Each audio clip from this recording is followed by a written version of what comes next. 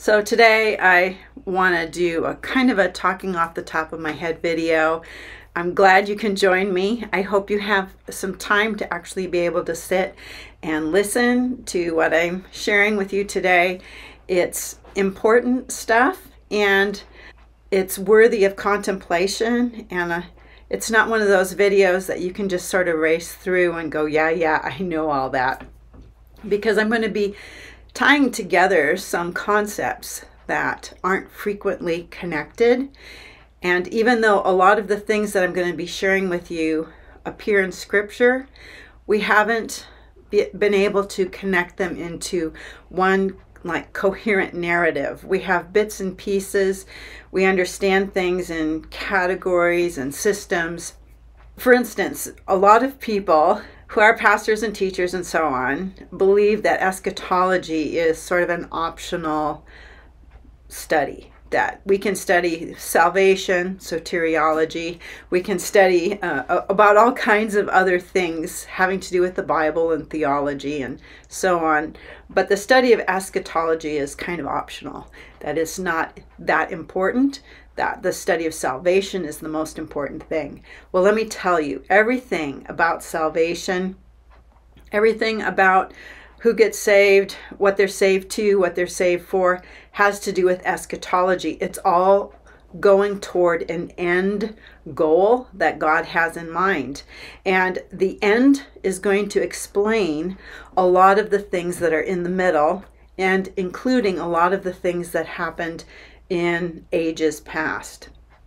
So this is a big view of God's plan as He's revealed it in the Bible. God's eternal spiritual plan involving spiritual beings, of who you and I are spiritual beings. This involves us, and it's a huge, gigantic plan. So I'm going to be talking about a lot of things that I've talked about in the past. I'm going to be touching on some of those things, and I encourage you to watch some of my previous videos, especially the one on eschatology and losing the plot. I'll leave a link to that in this video. And any video that talks about sons of God, the inheritance, any of that stuff will also be important and touch on what I'm talking about today. So how I'm approaching this today is going to seem a little random if you're not familiar with my teaching style and the things that I've taught in the past. But believe me, all of these little random ideas are going to be connected in a meaningful way by the end of this video, however long it is. And I'm going to be doing a follow-up video on death, which God has worked into the plan as a fail-safe. Death was worked into the plan. This is a bit of a wild ride, and if you're interested in adventure, I hope you'll stick around for the rest of this video. One of the ways that I know that I'm kind of onto something here is that I'm starting to get the big picture, and passages that in the past were kind of one-dimensional are now getting a very fuller dimension, and I'm able to see a little bit more clearly through that dark glass that we've been viewing through. And hopefully the fog will be clearing for you too, and you'll be able to see more and more about what God is doing and what His eternal plan is, and how He's dealing with all of the beings that He's created, including in ages past, before the actual creation of this present age that we're in right now.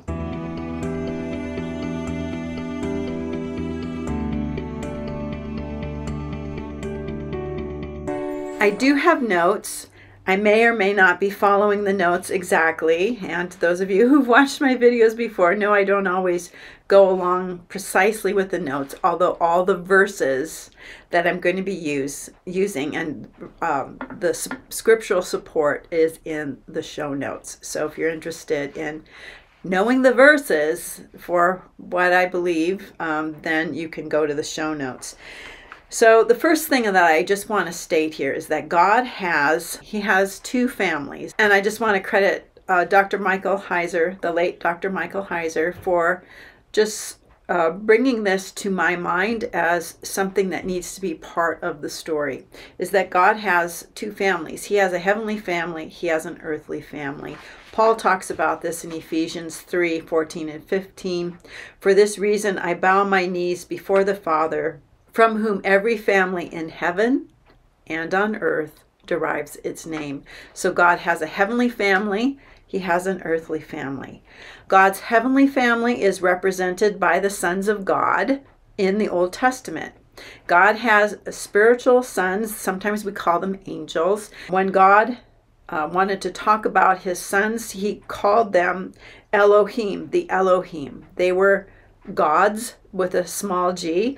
God, of course, is the Most High God, but there were these other Elohim, other gods with a small g, and they existed before the creation of the world. Sometimes we use the word angel kind of interchangeably. The word angel, angelos, or malak in the Hebrew is more of a role than anything else.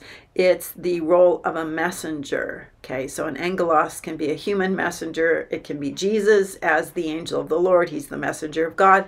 It can be one of these spirits that is a messenger. It denotes a role. The sons of God is more about an identity. Okay, so these are the Elohim. So the Elohim, or the sons of God, the spiritual heavenly family of God, has been in existence since prior to the earth being created. Job 38:4-7. Where were you when I laid the foundations of the earth? Tell me if you have understanding. Who fixed its measurements? Surely you know. Or who stretched a measuring line across it? On what were its foundations set?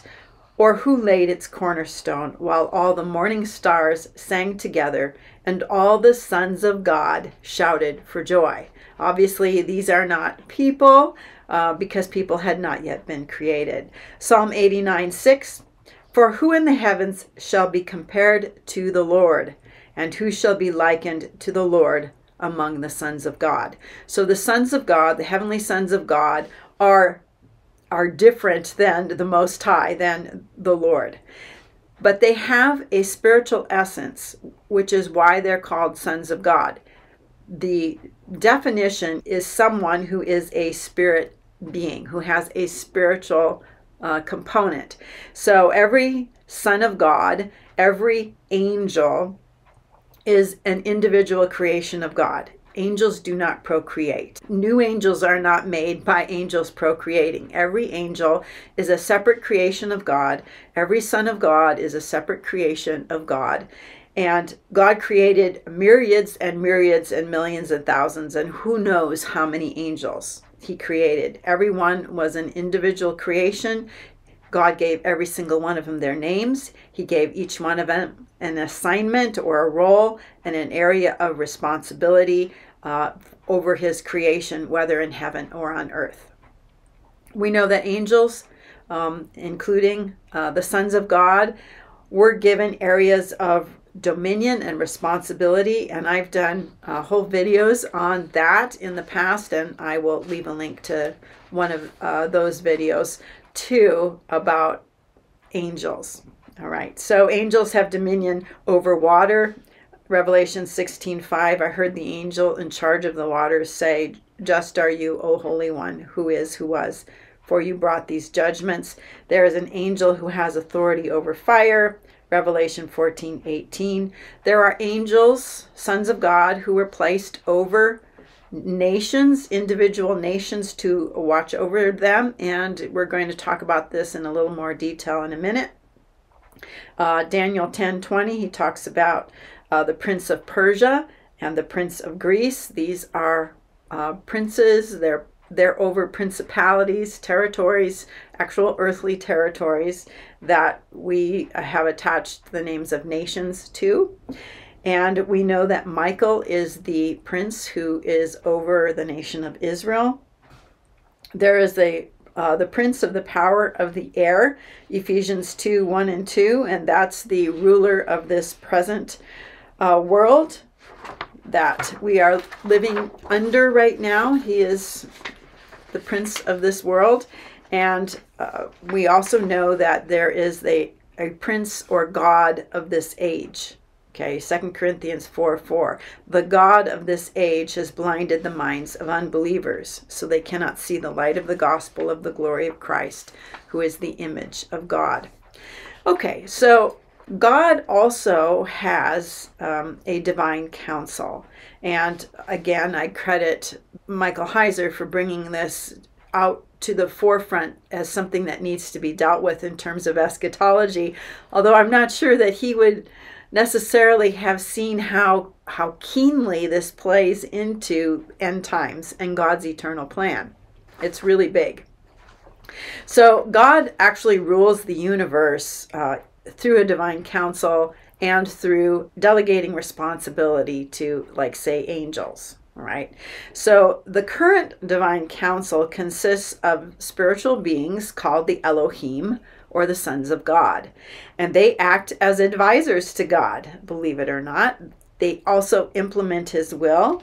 They exercise responsibilities over various domains, and they're engaged in decision making. Okay, and the reason why this is important is because someday the church, believers, are going to replace the current divine council.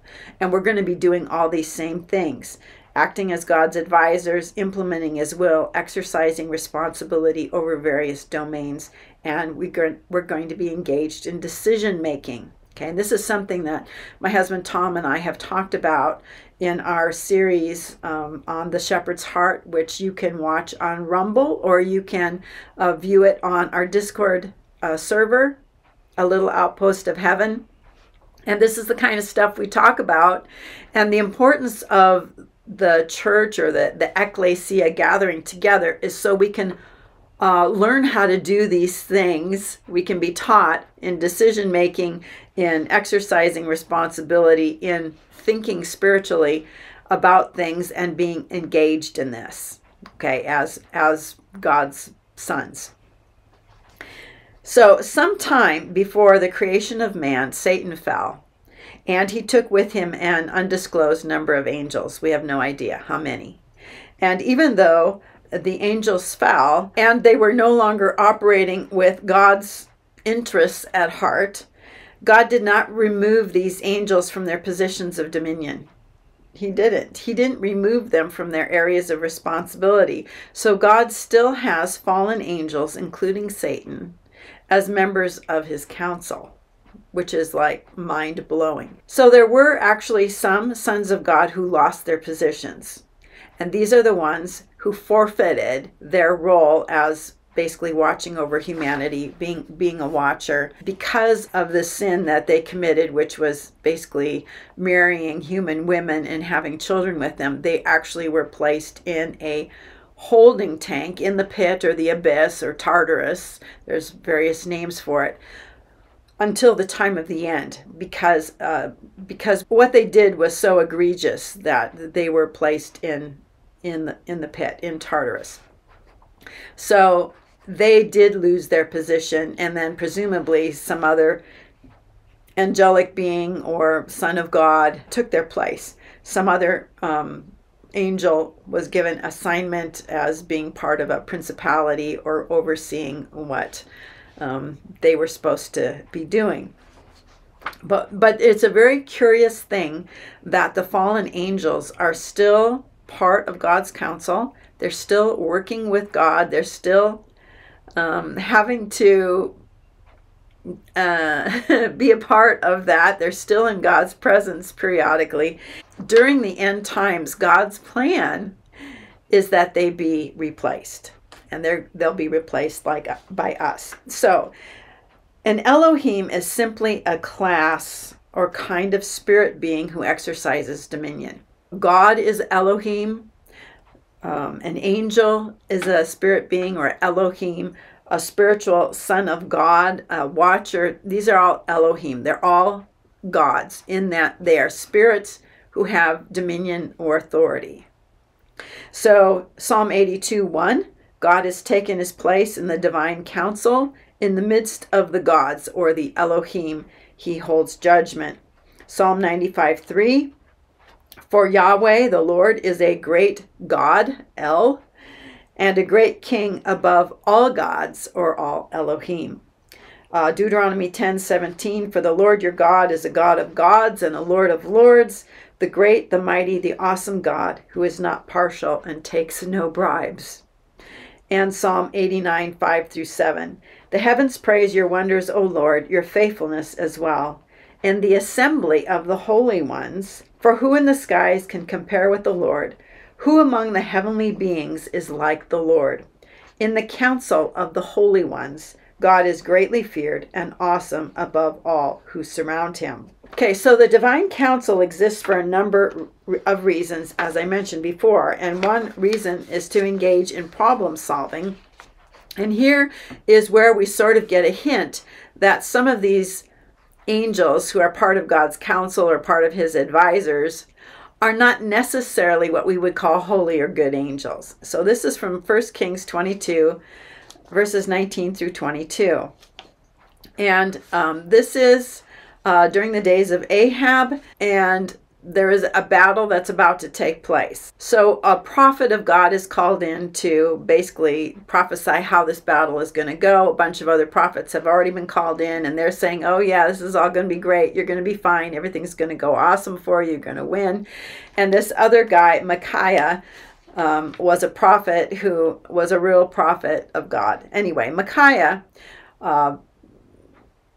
came in, and at first he's like, yeah, you really don't want to hear what I have to say. And they go, yeah, we really don't, because you only say bad things, but tell us what you think God is saying. So Micaiah continued, therefore hear the word of the Lord. I saw the Lord sitting on his throne, and all the host of heaven standing by him on his right and on his left. And the Lord said, who will entice Ahab to march up and fall at Ramoth Gilead? And one suggested this, and another that. And then a spirit came forward, stood before the Lord, and said, I will entice him.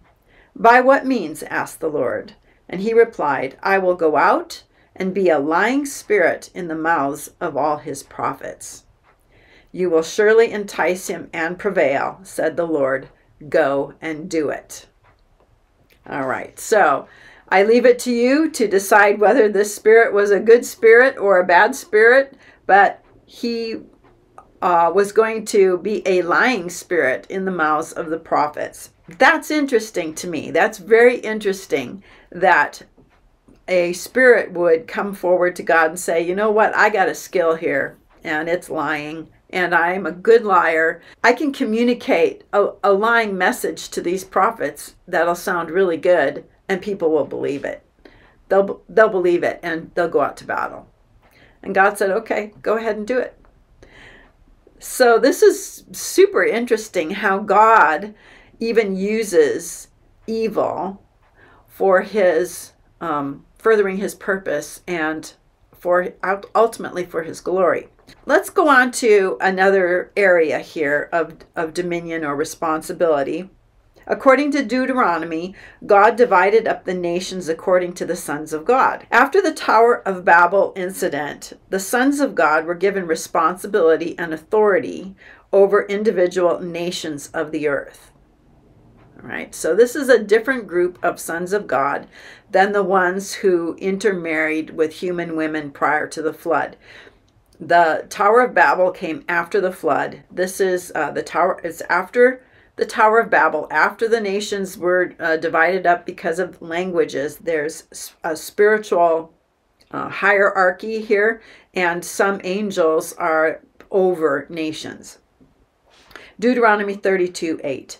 When the Most High gave the nations their inheritance, when he divided the sons of man, he set the boundaries of the people according to the number of the sons of God. So when it talks about the Most High giving nations their inheritance, it's about them having their allotted land, their territory. We're talking about territory here. So they were divided up, and he set boundaries of territorial boundaries. And these sons of God, these angels, part of the Elohim, were given authority over various groups of people. Now, were all of these good sons of God? Were they all wonderful? Chances are no, but these didn't violate that command that angels aren't supposed to reproduce other angels. They violated this law of God's, and there was a punishment for that, to be thrown into the pit, or the Tartarus. So basically what happened was that the sons of God became equated with the territorial gods of the nations, and most of them were rebels. They rebelled against the Lord. So let's take a look at Exodus 18, 9 through 11. This is Jethro, Moses' father-in-law, is speaking to him. And Jethro rejoiced over all the good things the Lord had done for Israel, whom he'd rescued from the hands of the Egyptians. And Jethro declared, "Blessed be the Lord, who's delivered you from the hand of the Egyptians and of Pharaoh, and who's delivered the people from the hand of the Egyptians. Now I know that the Lord is greater than all other gods, for he did this when they treated Israel with arrogance." So the gods of the nations actually wield spiritual power.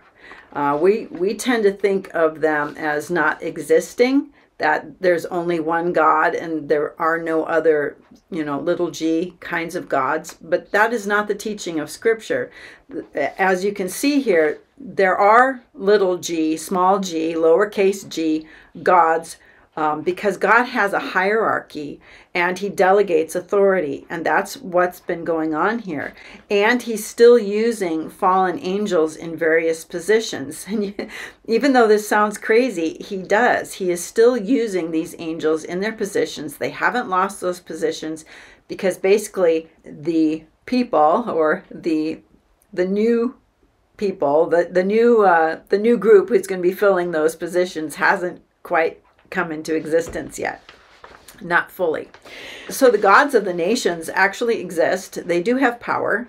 They do have spiritual power, and they do influence nations on the earth, including the destiny of nations.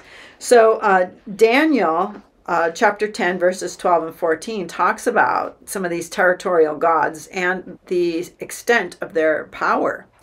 "Do not be afraid, Daniel, for from the first day that you proposed to understand and to humble yourself before your God, your words were heard, and I've come in response to them. However, the prince of the kingdom of Persia opposed me for 21 days. And then Michael, one of the chief princes, came to help me, for I had been left there with the kings of Persia. Now I have come to explain to you what will happen to your people in the latter days, for the vision concerns those days." So the prince of Persia is not an earthly prince in the sense that he's a person. He was a spiritual, territorial power, principality, who is over an archon, basically over this principality. So periodically, the sons of God have to give an account of themselves to God, what they're doing.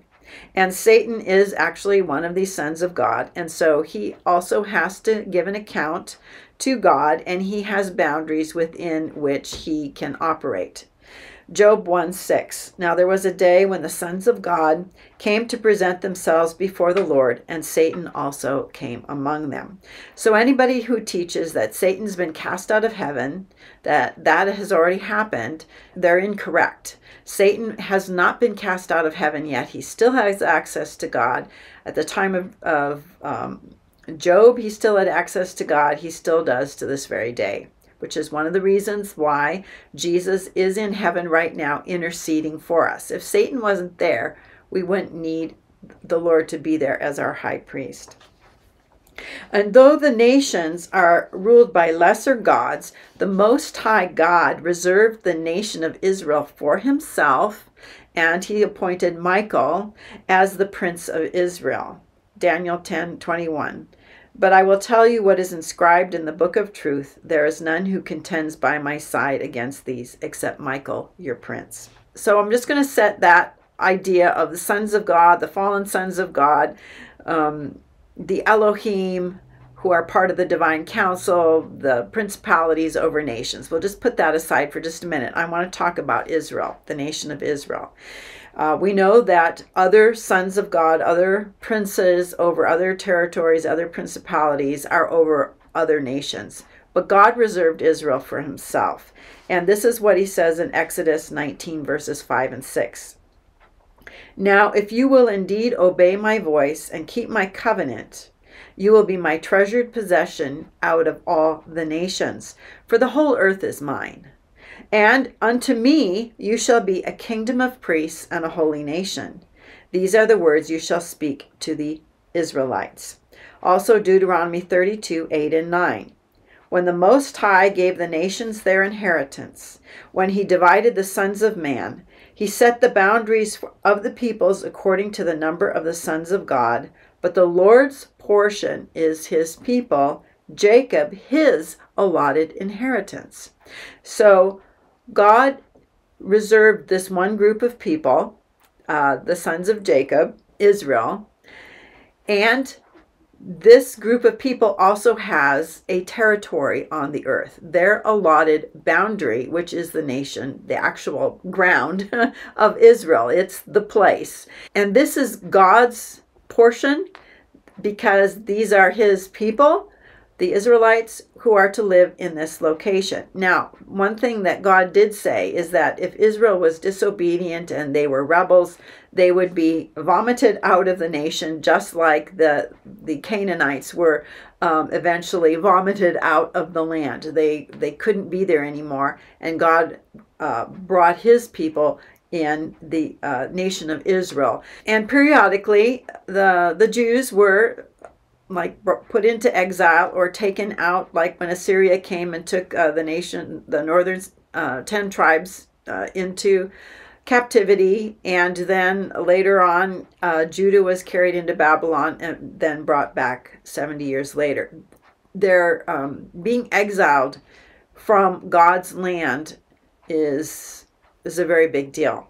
Okay, let's just keep going. God's intention really was to rule the world and bless the world through the nation of Israel. They were to be the conduit of blessing to the nations. Now, Jesus made a curious statement about the Elohim status of Israel and sort of by extension, all of humanity. This is super interesting, and we don't really talk about it. It's not a teaching that's out there, but Jesus was pretty clear about this. And as we will look in other passages in a minute, and we will actually sort of expand on what Jesus is saying here. In John 10:34, Jesus said this, verses 34 to 36. Jesus answered them. These are the scribes and the Pharisees and the priests and the Jewish leaders. Is it not written in your law, I said you are gods? If he called them gods to whom the word of God came, and scripture cannot be broken, do you say of him whom the Father consecrated and sent into the world, you are blaspheming because I said I am the Son of God? So Jesus called these people Elohim. He called them Elohim.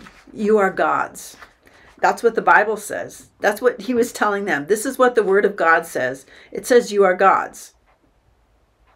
And Jesus said, I'm just saying I'm the Son of God. But the Bible says you are gods. Psalm 82:6. I said you are gods, sons of the Most High, all of you. All of you, sons of the Most High. So here's the question now. What was Jesus communicating about the godlike status of people, particularly the nation of Israel? Jesus is saying that people are gods. People are Elohim. People have a godlike status. How does that work? In what way? What does Jesus mean when he's saying to them, and really by extension to all of us, you are gods, sons of the Most High, all of you. So let's take a look at the very beginning of the creation of mankind. Genesis 1:26 and 27. Then God said, let us make man in our image, after our likeness, and let them have dominion. Okay, dominion. over the fish of the sea, over the birds of the heavens, over the livestock, and over all the earth, and over every creeping thing that creeps on the earth. So God created man in his own image. In the image of God, he created him. Male and female, he created them. Okay, this is worthy of a Bible study all on its own. I'm not going to be able to do that today, but the image of God is both male and female. Both male and female components are part of the image of God. And being in God's image means that man has a spiritual component to him. Man is not just made of the dust of the ground. He's made of the dust of the ground, but there is a spiritual component to man, which is why he's an Elohim. Because remember, Elohim are spiritual beings who have dominion. Hebrews 2:5-8. What is man that you are mindful of him, or the son of man that you care for him? You made him for a little while lower than the angels, and you've crowned him with glory and honor, putting everything in subjection under his feet. And this is a quote from Psalm 8, verses 5-8. You made him, that is, you made man, a little lower than the angels. You crowned him with glory and honor. You made him ruler of the works of your hands. You've placed everything under his feet, all sheep and oxen, and even the beasts of the field, the birds of the air, the fish of the sea, and all that swims in the paths of the sea. So man is a spiritual being. He is created in the image of God. He is an Elohim. He is a son of God. And man was given dominion. This is part of the godlike status, is to rule over something, to have an area of dominion or responsibility. Now, it's important to understand that even though the angels, the sons of God, the Elohim, were part of God's heavenly family, they were not created in his image. It never says about an angel or a heavenly son of God that they are in the image of God. It never says that. They're spirit beings, but they're not in the image of God, whereas man is, which is an incredible thing. Even though man is a little lower than the other Elohim in an org chart, if you were going to look at an organizational hierarchical chart, man is under the angels. But yet we are the ones who are created in the image of God. And we're going to take a look at what part of that image is and what it involves here in just a minute. So to reiterate this, man and only man was created in the image of God and given dominion over the earth and everything in it. Neither the angels, nor the sons of God, nor any other heavenly creature or created being was created in the image of God. And none of them were given dominion over the earth. None of them. And man, as an image bearer, was something totally unique in ages past. Okay, up until the creation of man, during this age, okay, this had never happened before. This had never happened before, where man was created in the image of God. So what are we talking about here? Well, one of the things that we're talking about is the ability to reproduce, create other Elohim, other spiritual entities. Okay, so what does that mean? Well, man was created in the image of God. God breathed into man the breath of lives. He breathed into man. He imparted something of himself into Adam when he created Adam in Genesis 2. And this union of male and female, which are also part of the image of God, were given the power, the ability, and the command to be fruitful and multiply. God, in essence, was telling the man and the woman to have children, be fruitful and multiply, and reproduce after their kind. And As a team, the man and the woman would exercise this unique godlike ability to create other Elohim, other spiritual beings.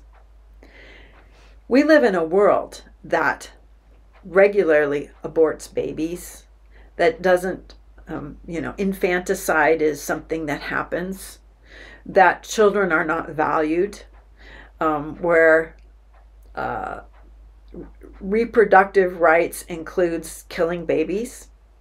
And this is all from the enemy. This is definitely a satanic agenda, because God planned that people would partner with him in the creation of more Elohim, more gods.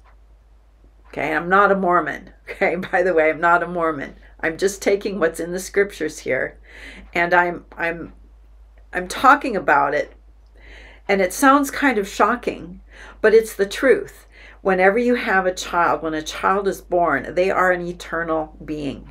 They're not like, a fish or a bird or some creature that has a soul, but it's not an Elohim. It's not a spirit. We actually have an eternal spirit inside of us. Well, it's what we are. It's our essence. And we have the ability to create more spiritual beings.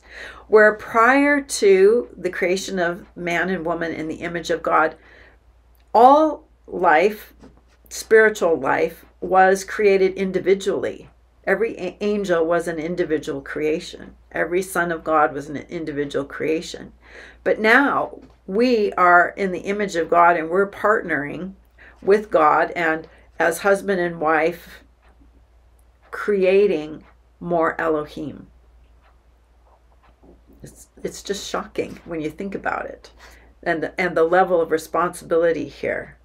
God gave this command and this ability to create more Elohim to mankind in the very beginning, and he's never rescinded this command. And for all the belly aching and everything about the earth running out of resources, about the earth being overcrowded, God never said that that was going to be a problem. So people would reproduce after their kind. Animals would reproduce after their kind. Every offspring was made in the image of the mother and the father. So babies, every baby that's born, from the very first baby, Cain, and then later Abel and Seth, were basically spiritual beings, other Elohim who are made in the image of God, who could also reproduce other Elohim in their image. Here's where it gets interesting, the implications. And I guess this is where the spiritual implications are pretty impressive. If mankind kept reproducing, more and more Elohim would be born, right? Eventually, it's possible that all of Satan's fallen angels would be outnumbered by us. That we would outnumber Satan and all his fallen angels. And then what would happen? Would we replace them? Was that the plan? Well, that was the plan. That was the plan, was for them to be replaced. And this was part of the goal, was to create sons of God who would eventually replace the fallen ones in heaven right now with people, with other sons of God, other divine spiritual sons who would obey and respect and love and worship and honor him. Okay, so this was God's eternal intention, was that man would participate in this creation of more spirit beings, spiritual sons of God. So this is where Satan sort of fell into the trap. There was a trap that was laid for Satan here. And he couldn't see it, and he may still not see it in its entirety. I don't know. What Satan and the fallen angels understood about man made in the image of God, they understood that man Even though he had a body of dust, of the dirt of the ground, he actually was a spirit being who was wearing an earth suit, okay, a body of dust. He was essentially a spirit being, an Elohim wearing a dust suit. And if you have this body of dust with a spirit inside of it, you can rule the earth. You can have dominion. And I've said this over and over again, the earth is the prize. They want the earth. Everybody wants the earth. Eventually, God's going to live on the earth with us. The earth is the thing, okay? It's the it right now. So what Satan and the fallen sons of God did was they decided that they were going to kind of do the same thing, create a hybrid, which is what we are. Right now, that's what we are. We have bodies like the animals made of the dust of the ground, but we have a spirit inside of us. We have God's, we have a spirit that's inside of us. When we become saved or we become a Christian, God's spirit comes to live inside of us, and basically ignites this, what was considered a dead spirit, in that it was separated from God. It puts it back into a right relationship with God again. That's what the new birth does.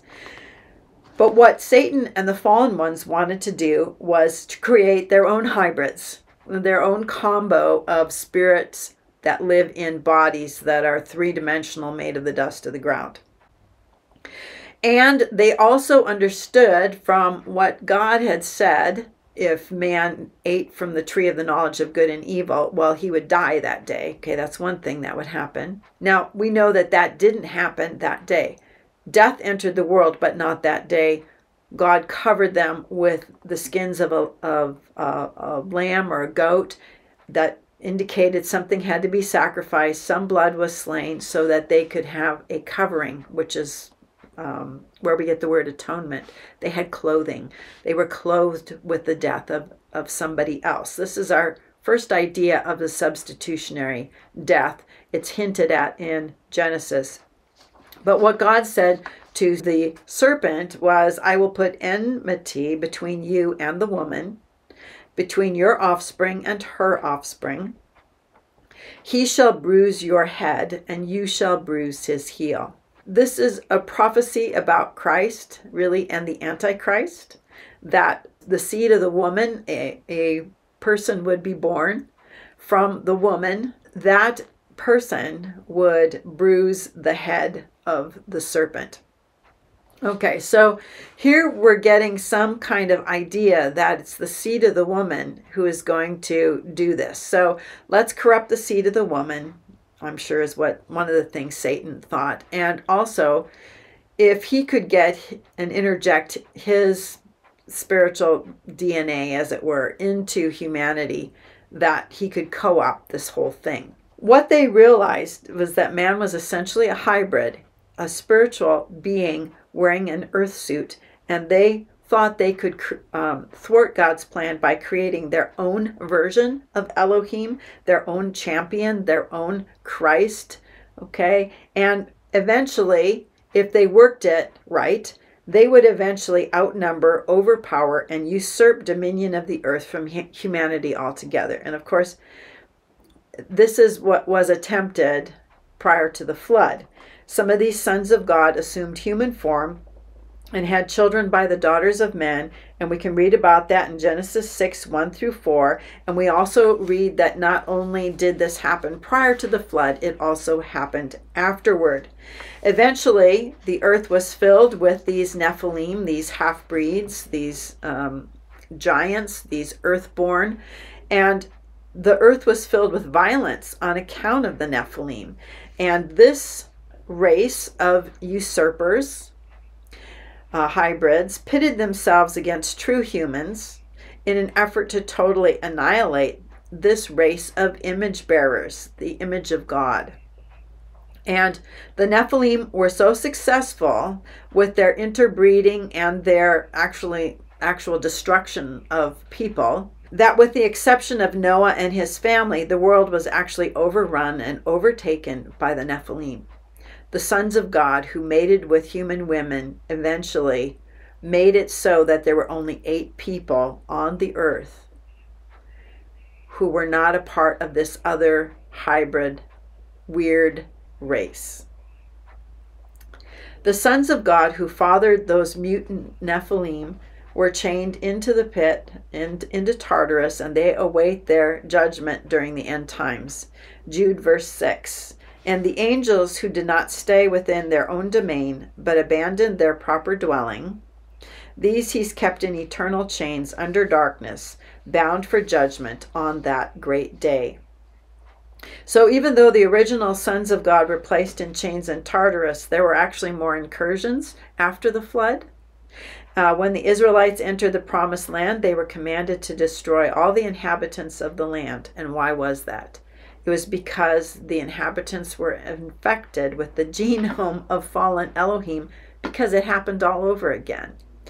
So Numbers 13, 32, and 33 tells us this. This is about the spies who were sent in to spy out the land.